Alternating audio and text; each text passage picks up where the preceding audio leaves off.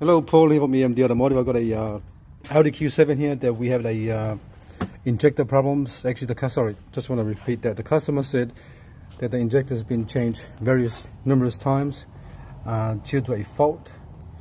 So I think he's gone back to the shop and they've changed the injectors. All injectors now, they're brand new.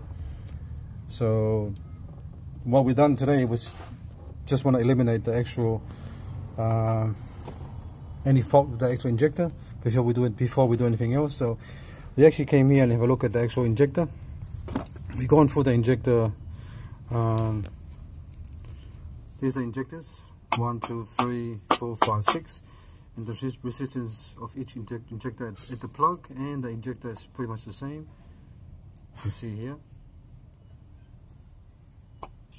So I'm not going to check the injectors. So the only thing I'm going to check after we do the other stuff, we're going to actually pop the actual DME and disconnect the DME, and we're going to check the plug from here to this plug here of each injectors and make sure they're not broken or something's loose or something's causing the actual injector to come on, because the customer said he can't drive the car more than a few months and some of the injector fault will come up again even though the injectors are brand new.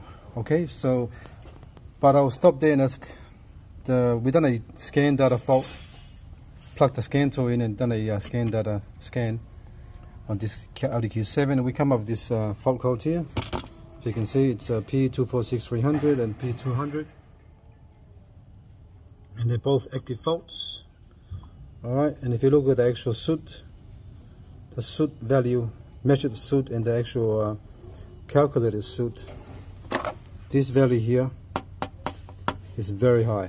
So we either get a brand new DPF and fit it to the car, or we can actually remove the old DPF off and send it away and get it commercially cleaned. And they're gonna give me a readout as well, and it's pretty good. They give me a printout of how much grams they took out and how much grams after they clean it. So that's the next one. But while we're waiting for the customer to come back, we're going to check the wiring harness from there to the injectors, and then I'm going to check the fuel pressures as well, the actual high pressure pump, which is at the back down here, the high pressure pump, actual values and recommended values, and we're going to check the low pressure pump as well to make sure the low pressure pump is functioning properly.